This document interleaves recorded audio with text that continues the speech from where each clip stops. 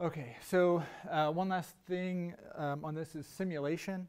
So we kind of talked about, like, you have a situation that you can't actually test in.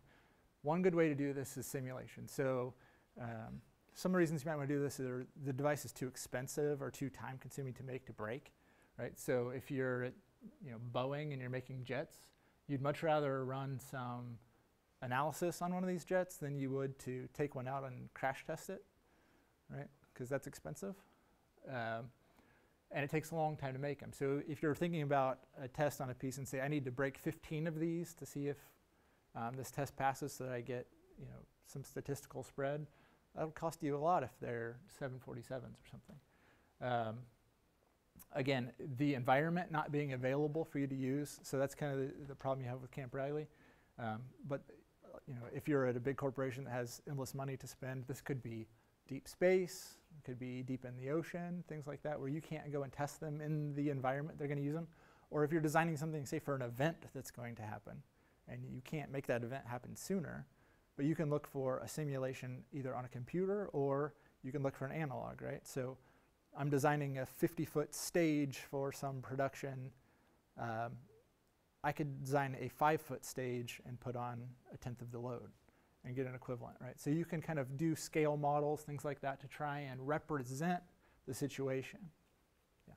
When do you forfeit like direct testing for safety? Because I feel like there's a certain point where you have to say, okay, this is too expensive, or we don't have like the area to test it.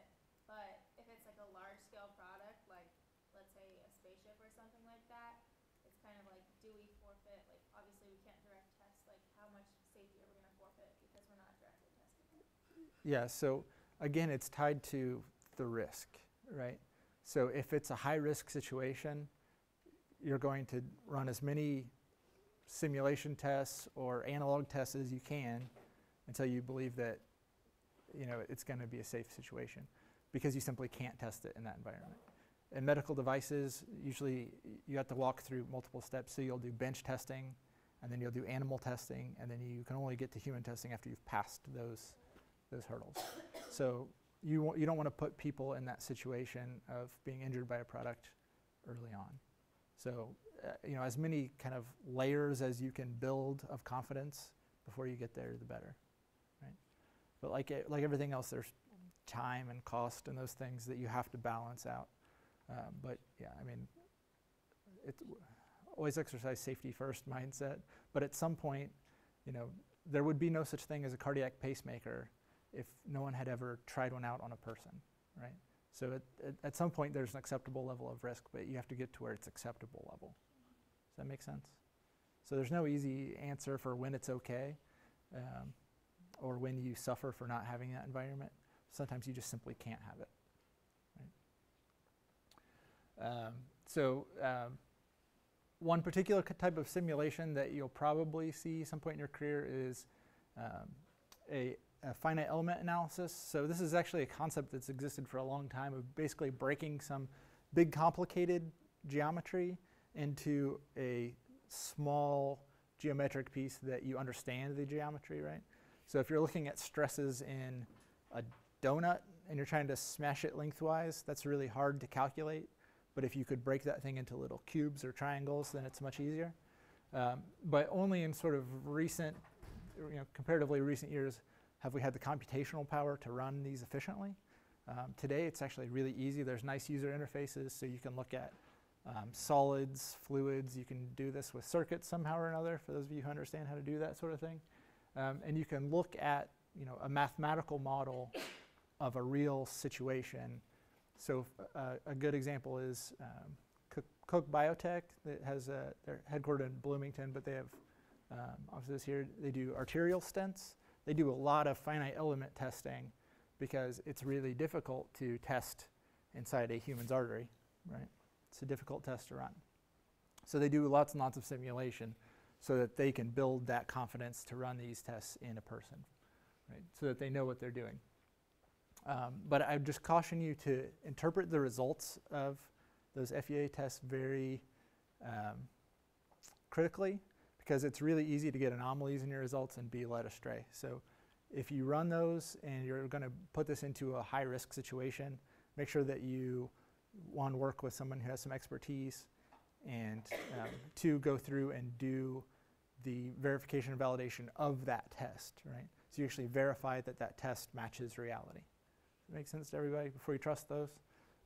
Those are easy to lead you astray, but very powerful tool.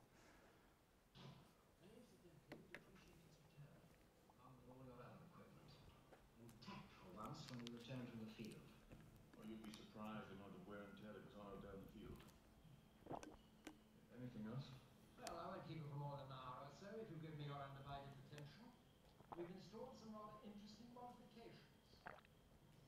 You see this arm here? Now open the top, and inside are your defense mechanism controls. Smoke screen, oil slick, rear bulletproof screen, and left and right front wing machine guns. Now this one I'm particularly keen about. You see the gear lever here? Now if you take the top off, you'll find a little red button. Whatever you do, don't touch it. Why not? Because you release this section of the roof and engage and fire the passenger ejector seat. Whoosh. Ejector seat? You're joking. I never joke about my work, 007. All right. So for one last exercise here before I let you go, I just wanted to choose one James Bond gadget. And it doesn't have to be one that you talked about here. You can pick any James Bond gadget. If you don't know what James Bond is, I'm sorry. It's a secret agent, so think of any kind of spy gadget you can. Write 2 user needs and validation tests for those, and 2 specifications with verifications for those. And of those that you came up with, pick one set to write a verification testing protocol, okay? So we've got about 8 minutes, should be plenty of time. I'll give you about 5 minutes to write that, and we can have 3 minutes of quick discussion. So go ahead.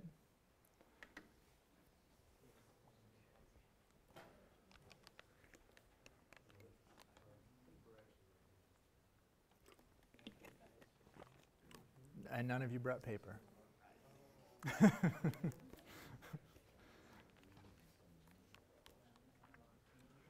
If you don't have anything to write on, you're welcome to come up to the board, and you can write up here.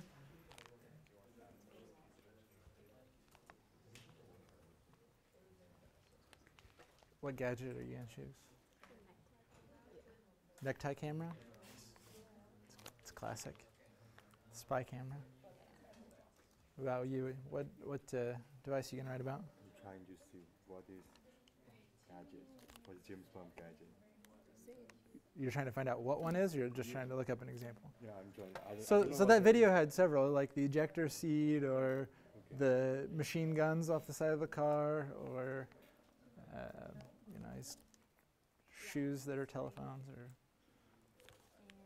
any kind of spy gadget will do.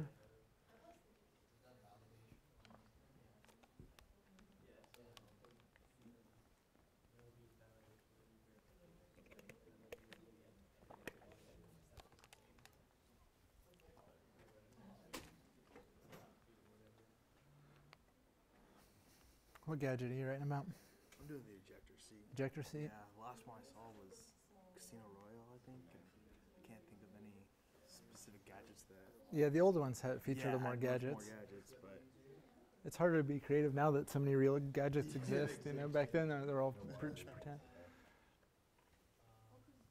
Be able to withstand a certain pressure. yeah. What gadget are you guys doing? Submersible car. Nice.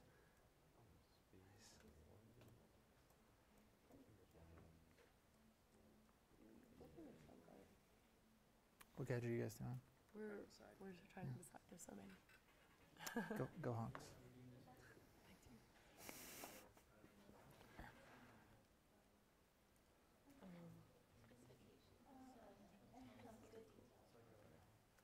There's machine guns that come off the side of the car. Shoots missiles out of the back. So like That's good. speed, you want it to be able to stop and then go 20 miles an hour.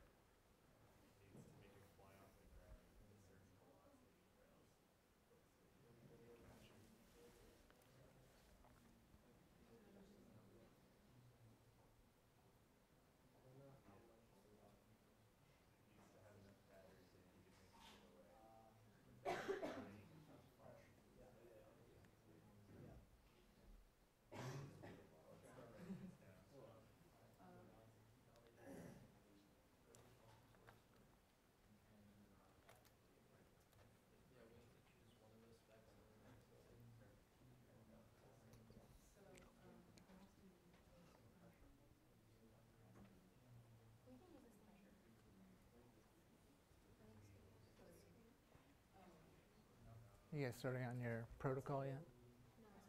Not yet. We were blinking on Yeah. the first part. We got it. Did you guys come up with a gadget back here? You still trying to figure out what they are? I looked him up. Yeah. Do spy sunglasses, like a camera in your sunglasses. It's a good one. What are you working on? I just saw an atomic bomb. An atomic bomb? Yeah. I wouldn't consider that a spy gadget per se. There was one, yeah, I mean, there was one listed in Wikipedia, which is really fun. I think you guys might be my first two who have looked up James Bond gadgets and come. I feel like I've seen Like the movies before, but I just like blanking. I don't know. I probably have just Well, if you were a spy, what kind of gadget would you want to have on hand? the spy sunglass camera. Spy sunglasses would be pretty sweet. I'd want the Zippo lighter that turns into a grenade, you know, something like that. That'd be handy. Because it looks stylish too.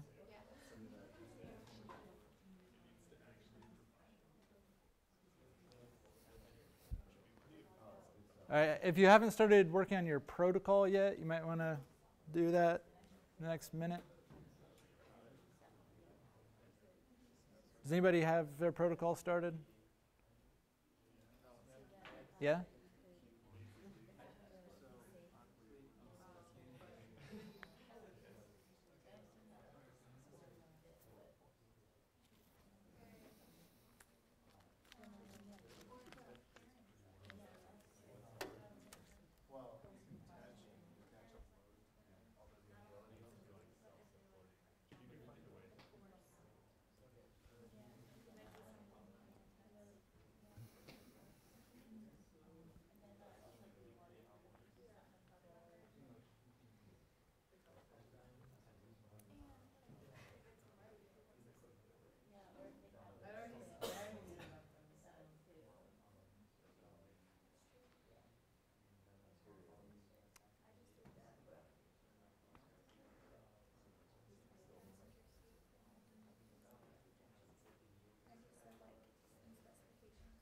All right, we're running short on time, so we'll wrap up. Do you guys want to share your protocol?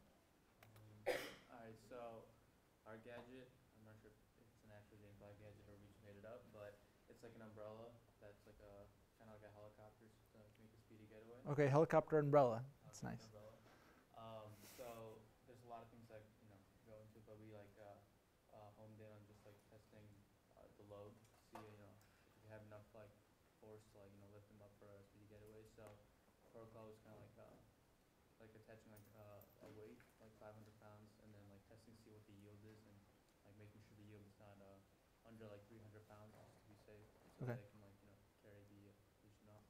Okay, very good. So they have a specification that it should be able to have enough lift to lift 300 pounds of mass, and had a verification protocol to attach weights and have it lift, so you could measure that amount of weight, say yes or no, it passed this, was able to lift this much weight. So that's an excellent pair.